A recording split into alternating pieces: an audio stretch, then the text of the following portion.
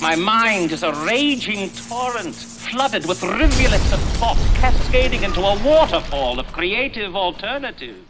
I will be dealing in this lecture with what I call common campus curses. Questions asked by the pseudo-intellectuals, problems generated by the antagonistic professor,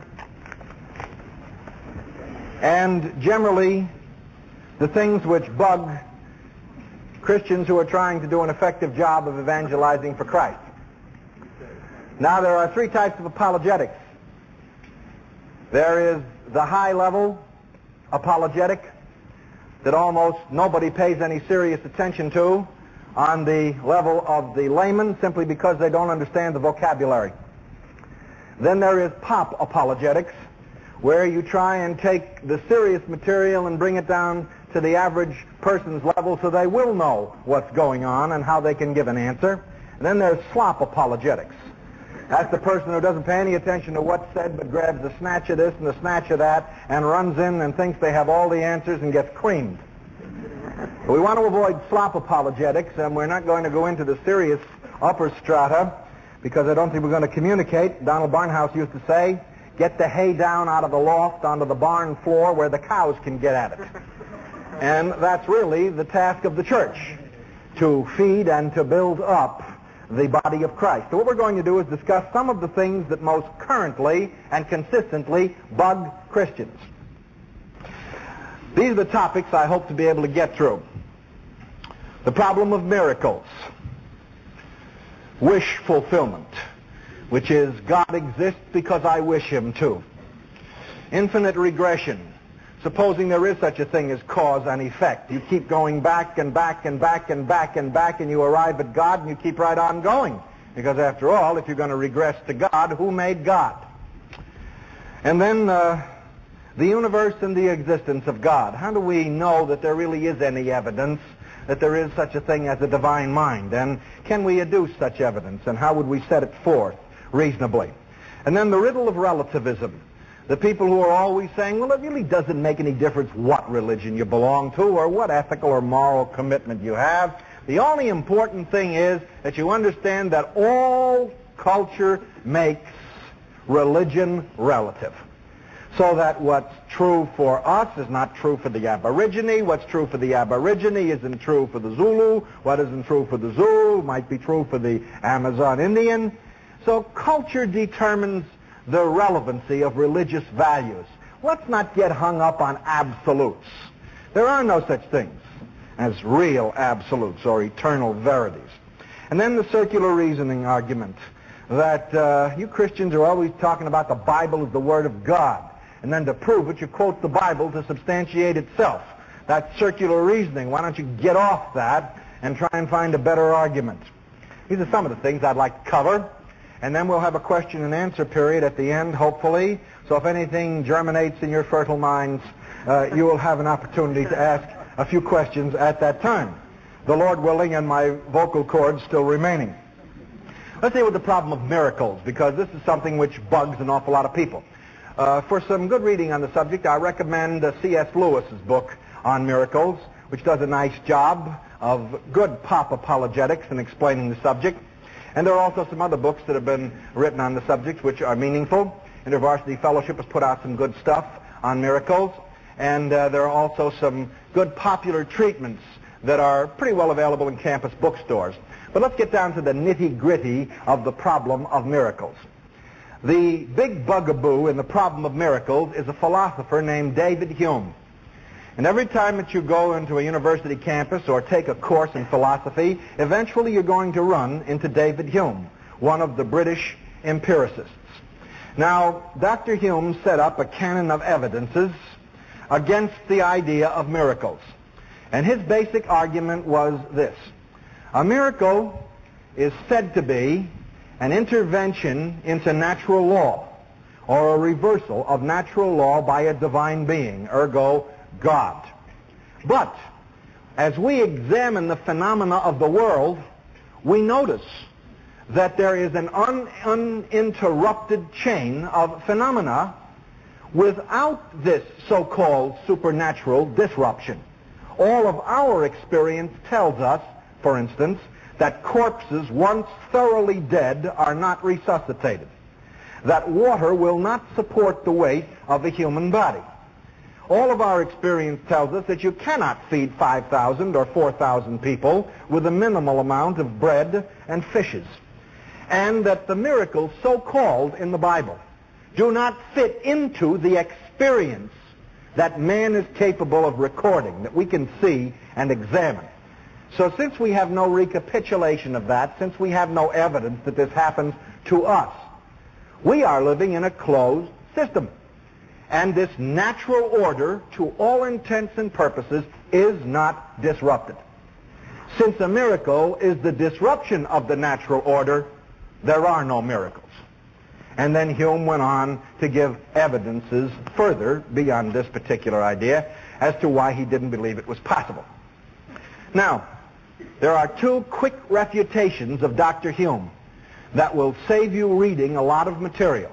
I suggest that you think about them. If you're recording them, you don't have a problem, but if you're trying to write them down, then write them carefully, because they must be stated accurately. First of all, Hume's argument rests upon a simple logical fallacy. He never, ever refuted miracles. He never, ever proved that they couldn't happen. All he did was to define them out of existence. Defining something out of existence is not the same as proving that it didn't happen. And here's how he did it. He began with the premise, we live in a closed, ordered structure. Natural law does not alter. A miracle is a break in natural law, therefore there can be no miracles.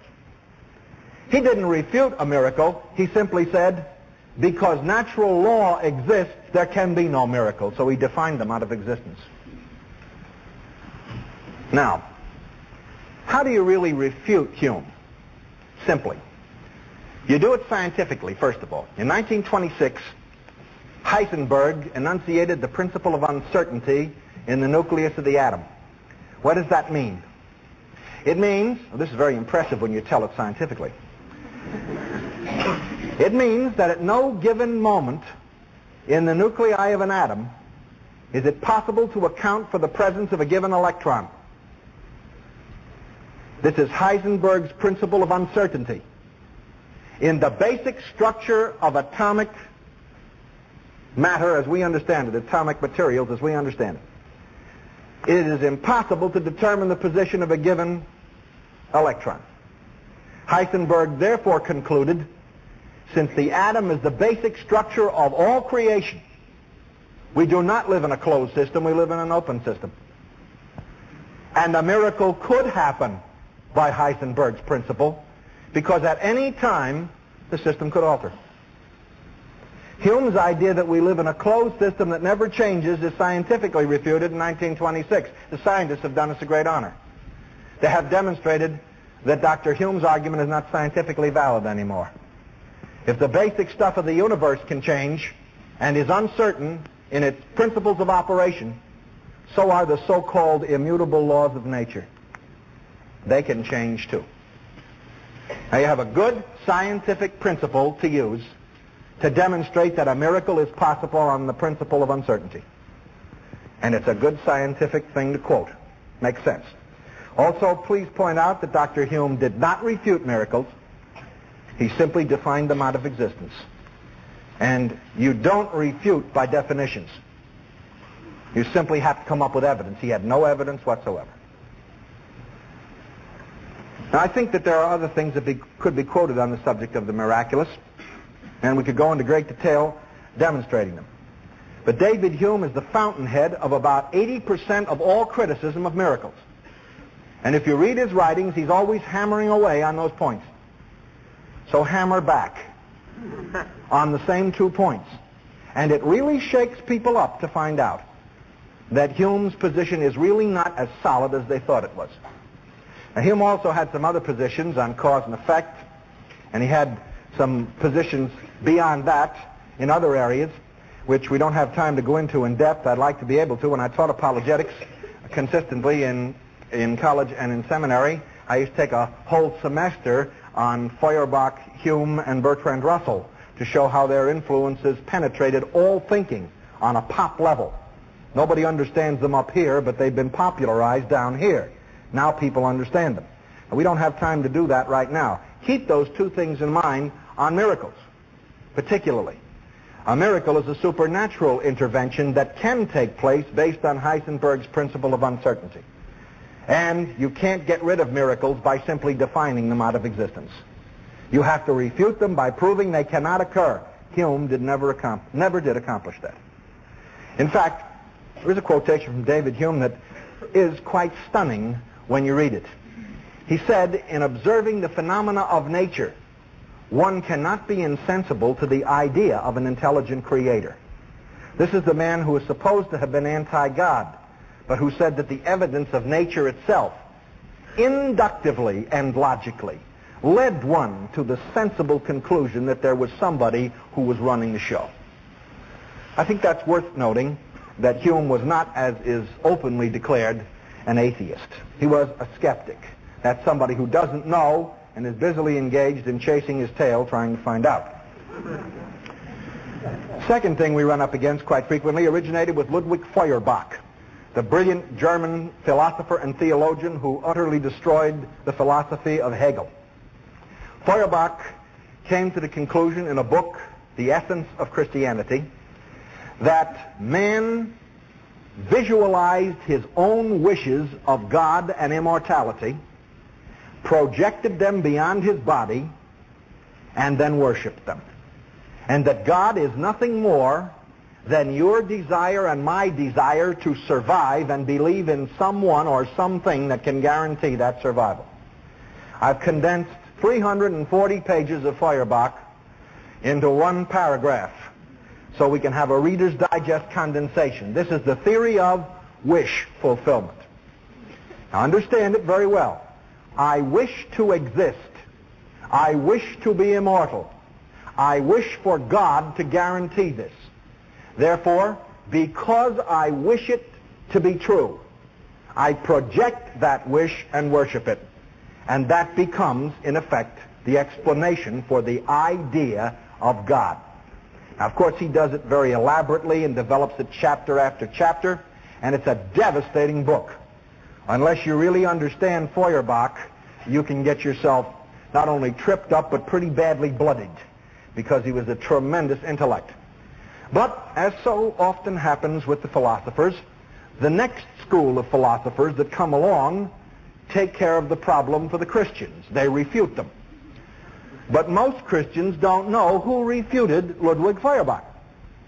The idea of wish fulfillment, which is all over your campuses under different labels. Recognize it?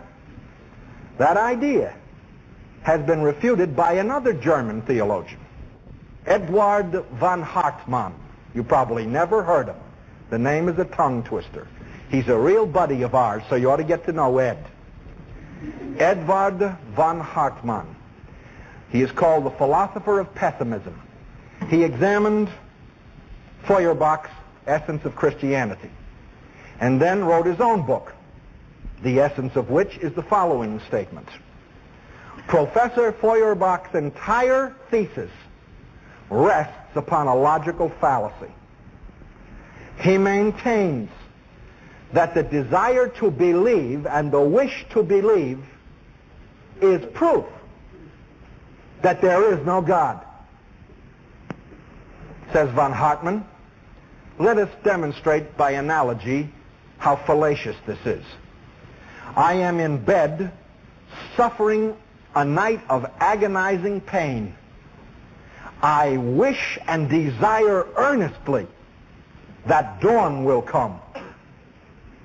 The fact that I desire the dawn to come is not proof that dawn will not come.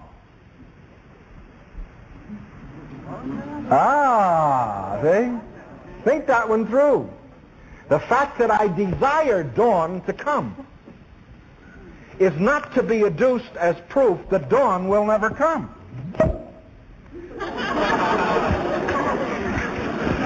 Now you think for a second. This was the magnificent of the sword.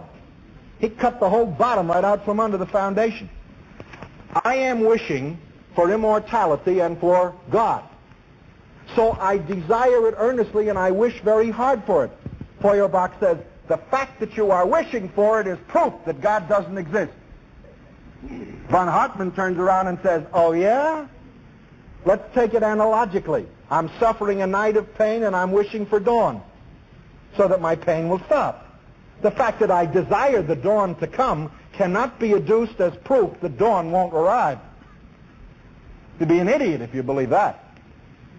And he just, right out from the underneath, Feuerbach. Feuerbach's philosophy never recovered from von Hartmann's critique. But most Christians don't even know who the two of them are, and the first one gives us lots of trouble and the second one solves the problem. Now, I realize you're going to have to think that one through for a while. Recognize there may be a little problem in trying to communicate that, but nevertheless, it's a good argument. If you want a further exposition of this argument, I suggest you get hold of C.H. Mackintosh's book entitled Types of Theological Systems. Types of Theological Systems, where he discusses Feuerbach, von Hartmann, and a group of other theologians and philosophers, and shows you just how it's possible to refute some of these so-called irrefutable things. That's one of them. Thirdly, infinite regression. You start talking about God and you say, well, we've got to begin someplace. So someone or something must have made us because we're finite. So let's regress back to the universe had to be made by something, and then we regress back from the universe to a force outside the universe that made it, and we arrive, as the argument generally goes, at God. So say the philosophers, you can't reason this way because you fall into the fallacy of infinite regression. The moment you get back to God, what is to stop you from saying, who made him? And then who made God? And who made God? And regress. And where do you end up? Total frustration. All right, is there a quick answer for the argument of infinite regression? Yes, there is. You may care to make a note of it. The argument runs this way. When a person is talking to you and says, you can't argue me back to God, who made God? That's Bertrand Russell's great argument in his book, Why I Am Not a Christian. Incidentally, if you read the book carefully, you'll find out that Bertie is terrified of hell. He mentions it no less than 18 times in the book.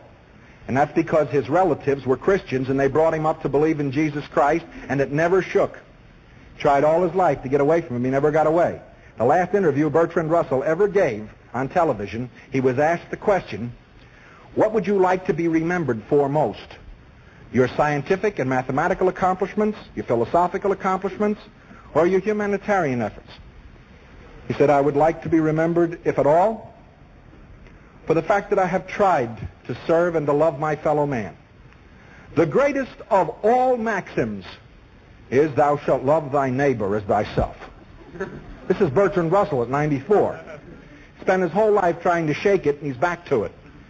And then the interrogator said to him, Dr. Russell, or Lord Russell, he said, we know that you're an atheist and you don't believe in God. And Russell said, no, that's not true. He said, I am an agnostic.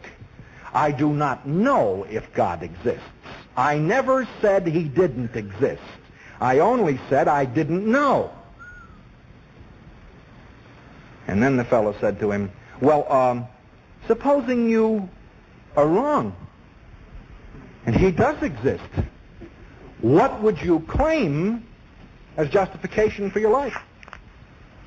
Russell sat in the chair, looked at the TV camera, and said, I suppose the fact that I have tried to fulfill the golden rule.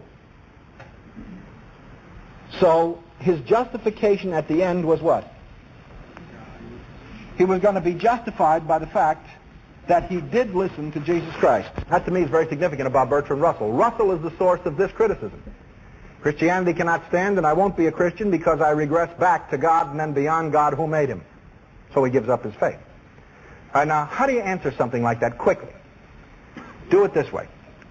Say to the person who gives you this argument, okay, Let's assume that we have regressed from mankind through creation and the universe, and we are now back at God. This person says, all right, who made God? And you say, well, let's assume somebody did make him. Okay? All right. So what does it prove? It proves that we are not responsible to God's maker. We are responsible to ours. Think now. We are not responsible to God's maker. We are responsible to our maker. Why?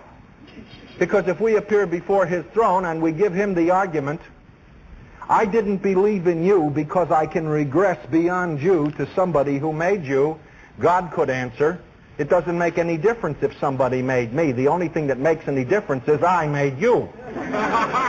Yeah. Now I want to know what you did with what I told you to do. Very reminiscent of the hippies on trial in Chicago who were violently complaining to the judge that the judge had no authority to do anything to them. They were free moral agents. And the judge answered them by saying, I may not be the Supreme Court of the United States, but I do have enough authority to take care of you. 30 days. And he put him in. There's a lesson to be learned from that. That judge was not the Supreme Court. That judge simply was an intermediary. But the intermediary had the power to judge those people.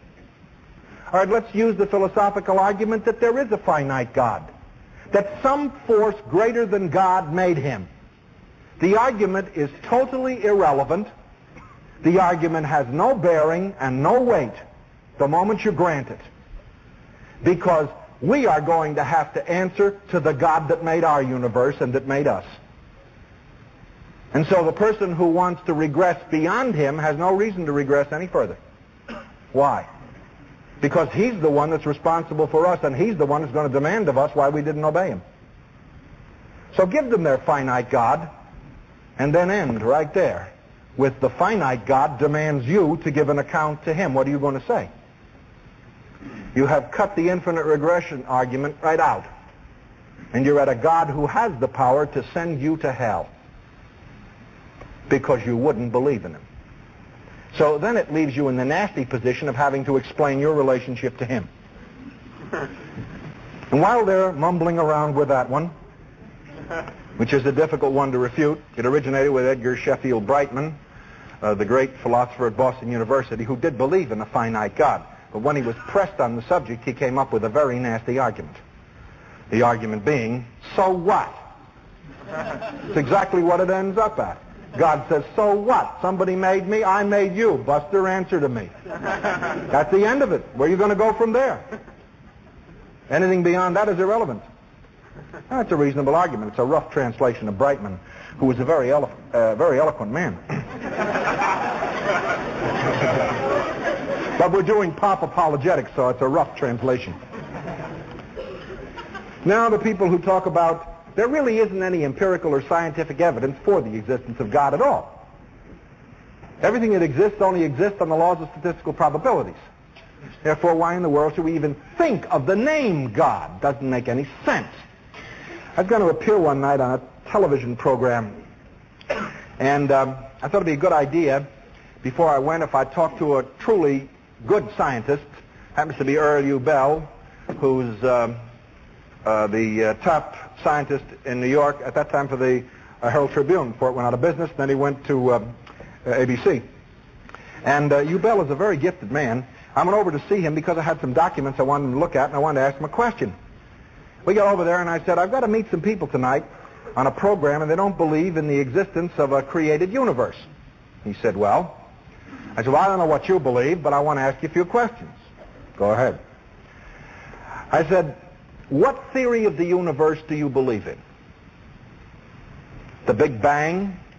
That everything just boomed out of Grandma and Granddaddy hydrogen atom? He said, well, he said, that has some merit. I said, what about the steady state theory? He said, I sort of lean to that the universe is expanding and contracting and exchanging energy and matter. He said, I lean towards that Hoyle theory. I said, how about the universe was created?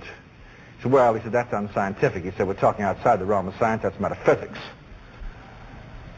I said, all right. You've answered my question pretty well. I said, now I'm going to ask you another one. I said, there are only four logical possibilities for the existence of the universe. He said, there are? I said, yes, there are. The first is that the universe emerged spontaneously out of nothing. And he just laughed. He said, well, it's ridiculous. He says, one of the basic laws of physics, from nothing, nothing comes. I said, right, you're right. I agree with you. Didn't happen that way. I said, the second is that the universe doesn't exist. It's an illusion in our minds, and we only think it's there. So he looked at me for a second. He said, are you for real?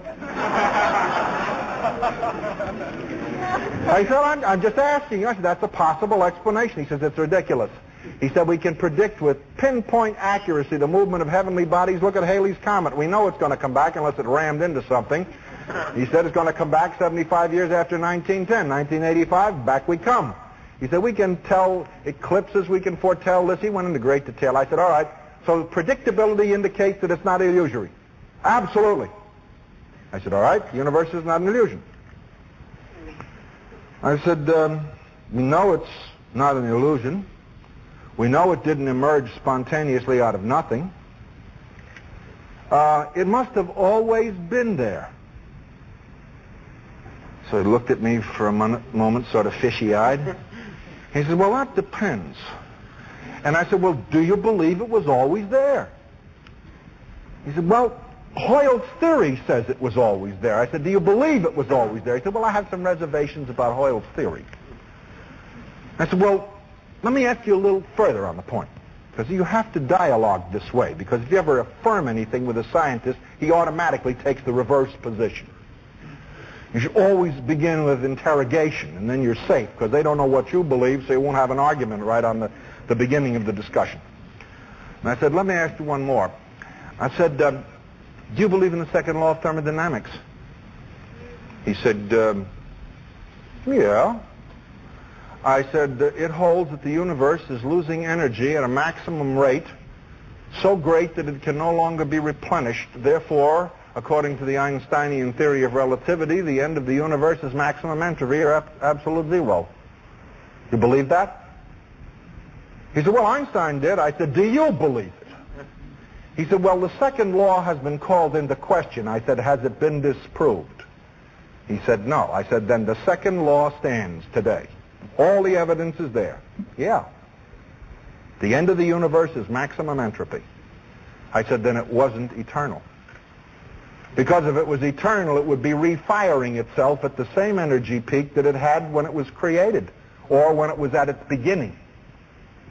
And it's not. So I said, there's only one other possibility, isn't there, Dr. Ubel? Something or someone outside this dimension of reality exercised a force infinitely greater than the universe at its maximum moment and brought it into existence. He said, that's metaphysics. I said, give me an alternative. I'm ready and willing. He said, well, there isn't a scientific alternative. I said, you either got eternal hydrogen atoms or you have an eternal God. Which do you prefer? He said, well, a scientist can never affirm God. That's faith. I said, you exercise faith every moment of your life. All of us do. Why not faith in that process of thought, too? He said, well, anyhow, he said, when you go on the program, he said, I think what you're saying will hold up. He said, but find out what the man's scientific background is. So I went on the program, and I went through exactly the same steps that I went through with Dr. Ubel. And when I got to a crucial point on the program, one of the men who was on the panel said, and he slipped when he said it, he said, I believe that the universe came into existence. And I said, that's good. I believe that too. He said, but it came into existence not the way you and I think of something coming into existence. It just sort of happened. And I said, it just sort of happened? I said, from what? He said, well, I don't know. He said, it's there. And I said, well, it's there, but how did it get there? He said, I don't know. He said, but the fact, now listen to this, the fact that it's there is proof that that's the way it had to happen. So help me. So help me. The fact that it's there, that's the way it's got to happen. I said, what a magnificent scientific explanation. What you are saying, in effect, is I don't know how the confounded thing got there, but however it got there, God didn't do it. He got very uptight. You can press cosmology to the end of the earth. You can back a scientist logically and theologically into a corner. You're going to end up with exactly the same thing. It's there, that's all that's necessary. So all I'm trying to demonstrate when you get into a discussion on the universe and the existence of God is you can't prove God's existence from the fact of the universe. What you can prove is the high probability of a force outside this dimension creating this universe, according to the second law of thermodynamics. And there you can rest your case and call that unknown substance X, and then begin from X to demonstrate that there is order, that there are laws, that there is predictability, and that these things come about not as the result of statistical probability, but they come about as a result of a continuous design. Now, how do I know that? They're going to ask you that question. How do you know it's by design and not by probability? Chance can create things. If you take a box of alphabets and just shake them all up and dump them out, eventually you will get A, B, C, simply by the fact that chance and probability will produce this. What they do not tell you is that the same throw that produces A, B, C, the moment it is picked up, will scramble A, B, C. So that whatever chance creates, it instantaneously annihilates by the same principle of its creation. You can take the proverbial monkey and put him at his typewriter with an infinite band and have him whack away at it, and he may come up with to be or not to be in maybe 200,000 or 300,000 years. But at the end it's going to be or not to be, that is the Verschwungungen. Because the same law that got him to there is going to whack him up right down the line. So don't be hogtied by chance and probability. Remember this phrase, what chance creates, it almost instantaneously annihilates. So if we're here by chance, we should have long ago disappeared by the same probabilities. Now we come to evolution, or Monkey Town, USA. We run into a lot of problems with the evolutionists because every time they want to solve the problem of life and ethics and morality, they have a simple solution. Evolution. All you have to do is ask them a question and they can't answer it philosophically, and what do they say? Evolution explains the whole thing. Now, I'm going to give you a good analogy to use with the evolutionist. Shakes them up a little bit. Whatever shakes them up, worth using. I'm going to say to the evolutionist, listen, supposing we're standing outside General Motors assembly line in Detroit. You know, that long line that produces cars. And we see a beautiful Eldorado Cadillac come out. And we lick our chops as it comes off the line. There it stands in all its pristine $9,000 glory. And I turn to you and I say, isn't it remarkable how that assembly line created that Eldorado? And you would look at me, I hope, and say, you're out of your wig. What do you mean the assembly line created it? The engineer designed it and the assembly line put it together. No engineer, no Eldorado. Right? Right. You guys are standing at the end of the line looking at the product of creation, and you are assuming that the mechanism which is producing change and the mechanism which is unfolding in front of us is the creator. By what law of logic does the process become the designer? Any more than the assembly line becomes the designer. It doesn't. If evolution exists at all, notice I use the if proposition with them, if evolution exists at all, It is not the cause, it is the effect of a cause designed by some intellect that fitted the mechanism together. So don't stand at the end of the assembly line at Homo sapien and say, well, here we are. Isn't it wonderful how the mechanism created us? The mechanism has no intelligence. The mechanism has no reason. The mechanism has no capacity to design. You don't seriously believe that Grandmommy and Granddaddy Protozoa got together in a pool of slime 200 or 300 million years ago and decided they would erect the enormously complex DNA molecule, do you? Of course not. Nobody in their right mind believes that. But where did it come from? If, after all, we follow the evolutionary hypothesis to its logical conclusion, everything which now is initially existed in the basic structures. Otherwise, you couldn't have it now. Well, you mean to tell me the DNA and RNA and the structure of all these veritable forms of miraculous life creation began with protozoic structures? And that they contained all of this? If so, what are they doing with us still? Seems that they didn't make any progress with it. Something else changed. Now, this is a good approach to the evolutionist, to get him at least to think for a moment, and then you want to give him the coup de grace.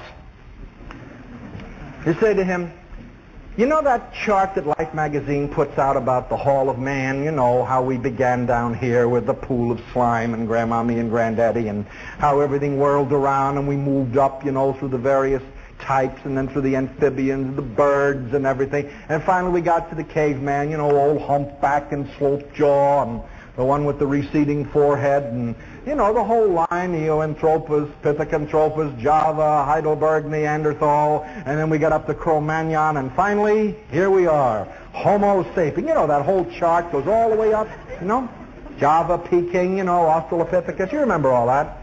And the evolutionists, oh yes, definitely. He'll be very impressed with your knowledge of this subject. Yes, that's right. That's the chain of man. That's how we got here. It came all the way from the small one all the way up to the big one. Brilliant. Got a little problem. In 1957, Dr. Arthur Leakey, digging in Uvalde in Tanganyika, unearthed the skull of what he first thought was a perfect human being.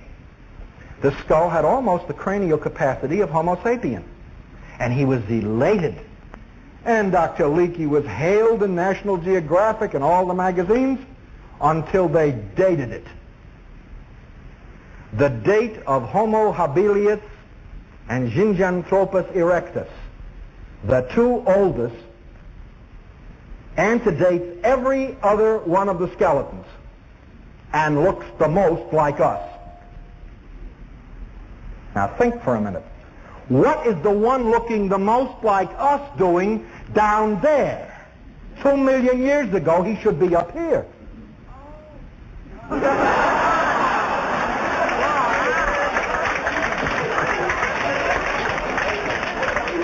I got through.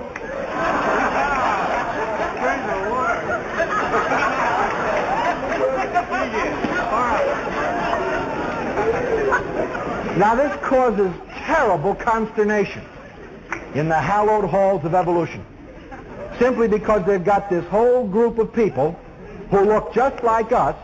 They're older than old Neanderthal and all the rest of the mob that are supposed to have evolved up to us. But they're up right next to us. It's a terrible problem that they came up with. So when in doubt, redate. That's a scientific maxim. So they began by saying it wasn't really that old, and Leakey fought them like a good scientist. And they brought in all the dating processes and everything else, and they found out the cotton-picking thing was 2 million years old, from the rock and everything else, and though they threw in the sponge. Now they say, well, it actually hasn't got the cranial capacity that we have. It's a slight difference here, so we'll rank him as Australopithecus so we can move him back. But the problem is that all of the rest of these monsters down at that level never had tools or pottery. So now the social scientists have jumped on them and are complicating and mucking up the waters by saying, how come this one is more civilized than the ones that he's supposed to be older than? I mean, let's get organized here. And the truth of the matter is they are not organized. So I suggest that you look very long and carefully at the infallible argument of the chain of man, because that chain was fractured and blasted in 1957 and 1961, and all the king's horses and all the king's men cannot put Cro-Magnon together again.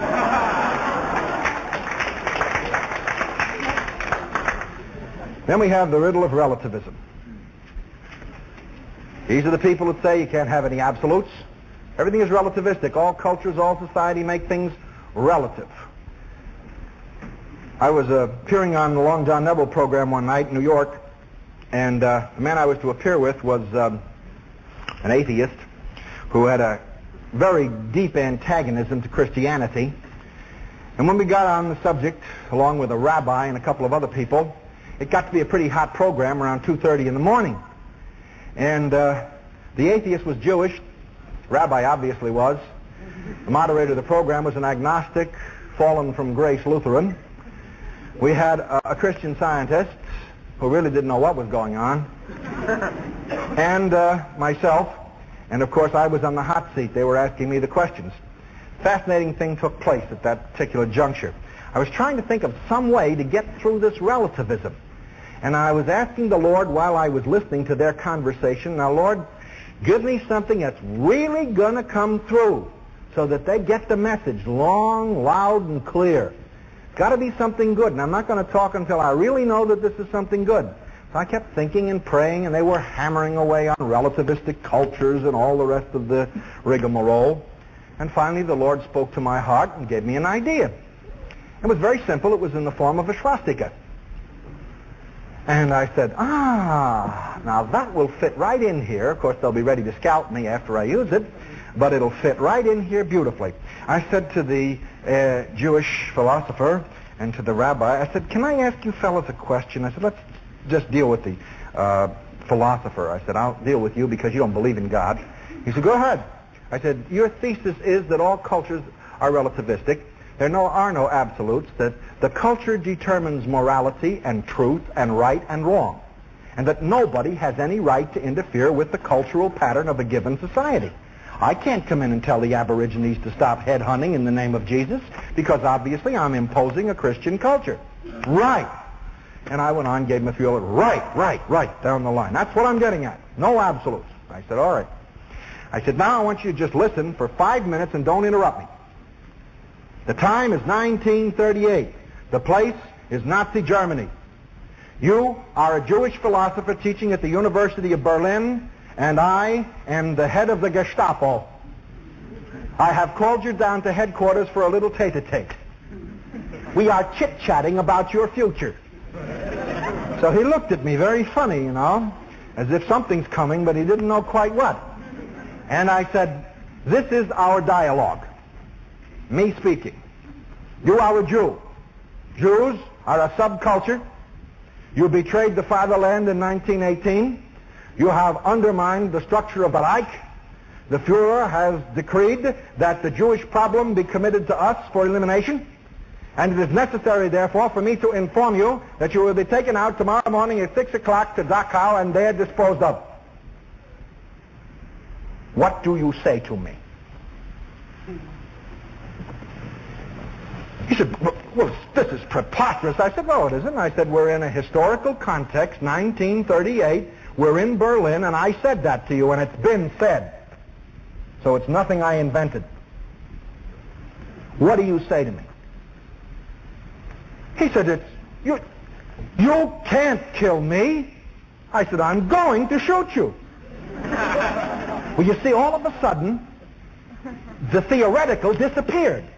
And it became personal. I really was the head of the Gestapo, and he really was arguing for his life.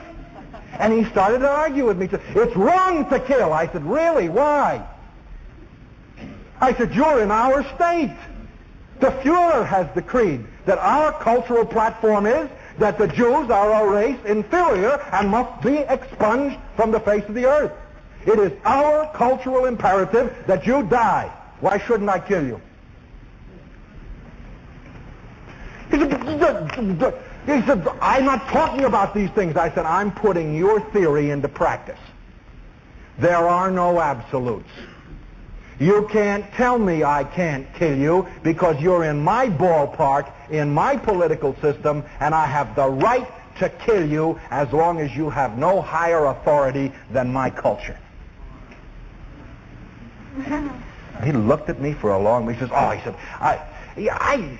I can't understand why you have to use this illustration. I said, because there are 6 million people who went through it. And it's people like you with minds like yours that made it possible.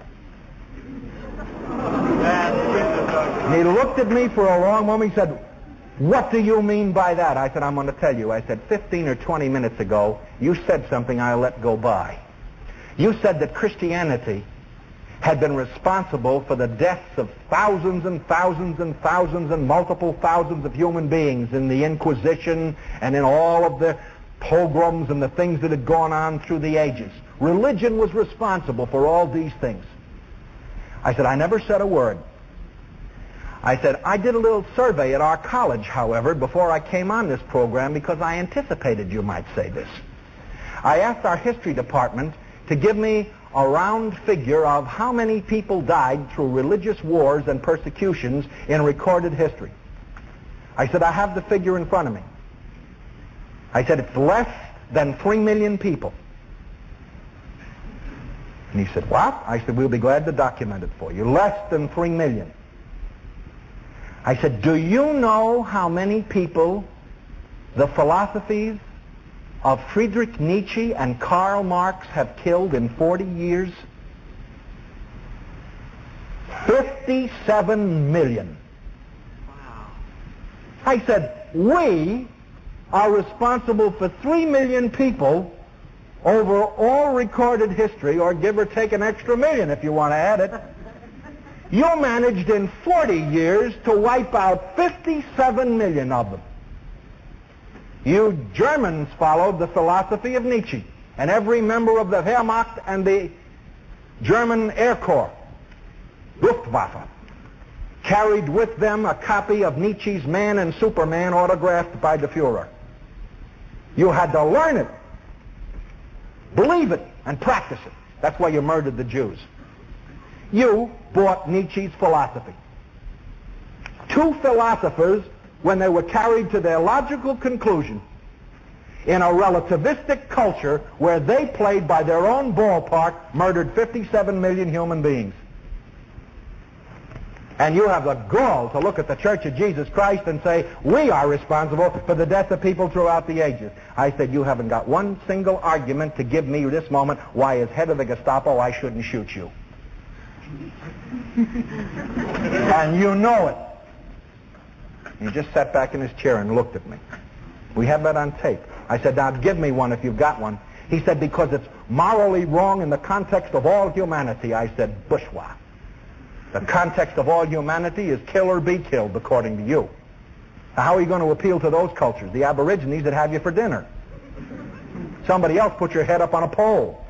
You want to get into your transcultural problem? You've got the problem, not us.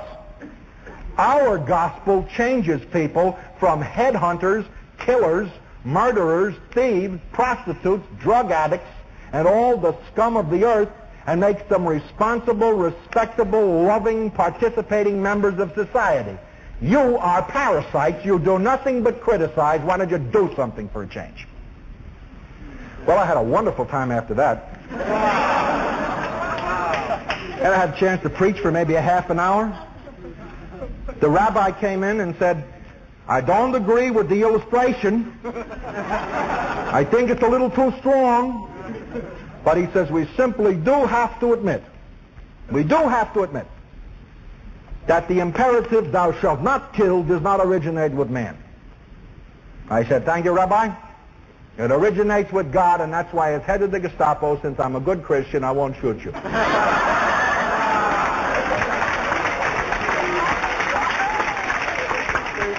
Even the rabbi laughed. So I escaped murdering 2 Jews that night as a Nazi. But you see what I'm talking about now? You've got to reel the tape back into a historical context and force these jokers to live it to its logical conclusion. And when you do, it disintegrates. You can always begin with a trite remark like this. I didn't know that you believed in executing 6 million Jews. What do you mean? I never said that. Oh, yes, you did. Oh, no, oh, yes, you did. You said that all cultures were relativistic and nobody could change those cultures? Well, then Hitler can't be condemned for murdering the Jews because actually he's the one that set the standard in that culture. What right do you have? Tell him he can't do it. And you're off and running for at least a half hour. Finally, we're always accused of circular reasoning. You always quote the Bible, approve the Bible, you Christians. Can we answer this argument? I was debating with a Mormon professor of philosophy from Columbia University, and after about an hour and a half of discussion, he looked across the table at me. We have an audience of approximately 11 to 13 million people in 43 states. When we open up the telephone lines, the computer has clocked as many as 8,000 telephone calls in an hour. So we know they're out there listening. When I debated Madalyn Murray O'Hair the first time for 5 hours, we clocked more than 7,000 calls in 30 minutes. This gives you a rough idea of how many people were out there trying to get after you and get the answers. How do you answer the circular reasoning fallacy? He looked across at me and he said, you know, part of the problem of Christians, I'm not a Christian, he admitted, is that you persist in circular reasoning. He said, when we ask you for authority to believe in God, you quote the Bible. And then when we ask you for authority to prove that the Bible is reliable, you quote the Bible to support itself. He said, that's circular reasoning. And he said, I don't see why you just don't find a better way of defending your position. Very neat, very sweet, very smiling, nice. So I was sitting there, and while he was spinning this out, I said to myself, Lord, there's a number of ways I can answer this, I'm sure, but I'll lose the audience. The main thing I want to do is hang on to the audience. I don't care about this joker because he's in here just to fight the gospel. But I've got to get to these people out there. Lord, just give me an answer, please, because I just at this moment don't know what to say. Well, it's a pretty rough feeling to be facing some hostile people, and they're just going to stop in a minute and say, okay, go. And you've got to have an answer. And I was praying. Let me tell you, I was praying. There's always somebody smarter than you are. There's always somebody with more brains than you've got. There's always somebody that can do the job better than you can, no matter who you are. And when you go into any situation, you go in with bowed head and knees, and you depend on the Holy Spirit, and whoever's there is going to get creamed. If you go in your own strength, and you flaunt your brains, your degrees, your diploma, and how your press clippings have piled up, and the Lord's going to see to it you get your skull whacked one of these days. So you go in prayerfully. And I was really praying, Lord, what's the answer? All of a sudden, the Lord gave me the answer, and it was a very strange way. It came in the form of a question. Popped into my mind just like that. Who told him it was one book? And I blinked. Thank you, Lord. What a magnificent answer. Why didn't I think of that? Praise the Lord. And I looked across at him, and I said exactly the same words that the Lord said to me. I said, Dr. Partridge, who told you the Bible was one book? He said, well, it is. I said, that's the trouble with you philosophers. You're so wound up in your ivory towers, you've never come down long enough to find out what's going on in the world. And he said, what do you mean? I said, the Bible is not one book. He says, it certainly is. I said, it is not. It's 66.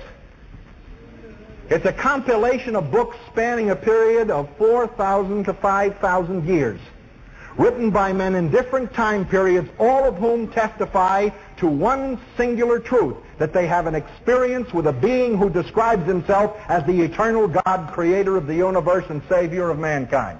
If therefore Isaiah quotes Amos, or Amos quotes Moses, or Moses quotes somebody else, it is not circular reasoning. They lived in different times, and the evidence is valid evidence. The Bible is a compilation of data, therefore they can quote each other, and it is not circular reasoning. Praise the Lord. And he looked at me for a moment, and I said, now you admit that. He said, I certainly will not. I said, I know you won't, but I just wanted to hear you say it. I said, it's proof positive that you simply will not believe no matter what evidence is produced. I said, now I have refuted circular reasoning logically. and you refuse to accept the refutation because it's going to knock your tower of blocks down.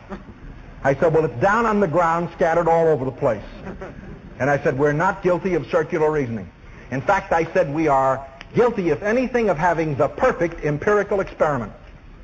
We have a controlled experiment spanning 5,000 years of people in different times who never knew each other, all telling of the same event.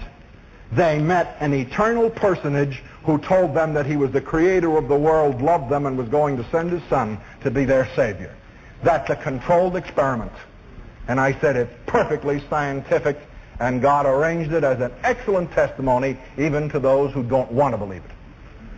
He just looked at me for a long moment. We had a station break. We went outside for a cup of coffee while they were running commercials. They came up to me and he said, where did you get your training?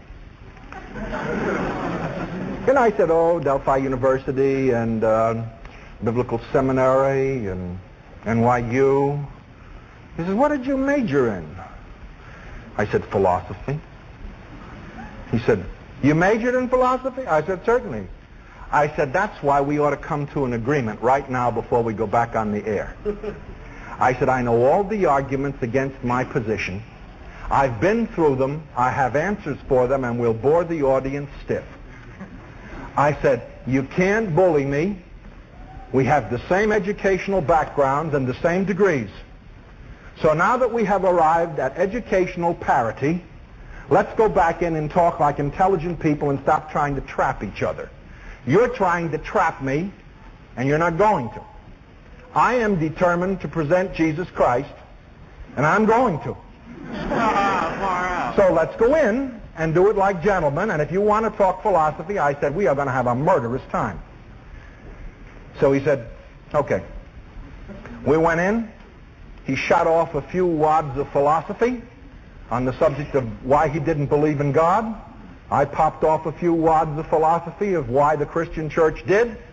And then I said, but the really important thing is not philosophical argument. The really important thing is, what do we do with the problem of evil in our own lives, and how do we go out and change the world and do something about it? The philosophers have never given us a solution. I propose, therefore, that we listen to the supreme philosopher, Jesus Christ.